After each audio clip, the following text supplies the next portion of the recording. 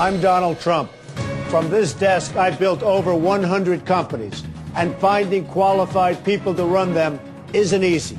But my television show has given me access to some incredible talent.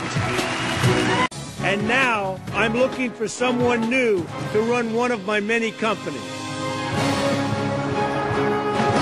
I'm looking for someone who's a tough negotiator. I'm looking for someone who's a dynamic leader.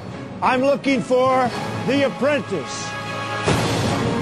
This time, I have something unexpected planned for the candidates. All 18 have great potential, but only one will get to run one of my companies. For that person, it'll be the dream job of a lifetime.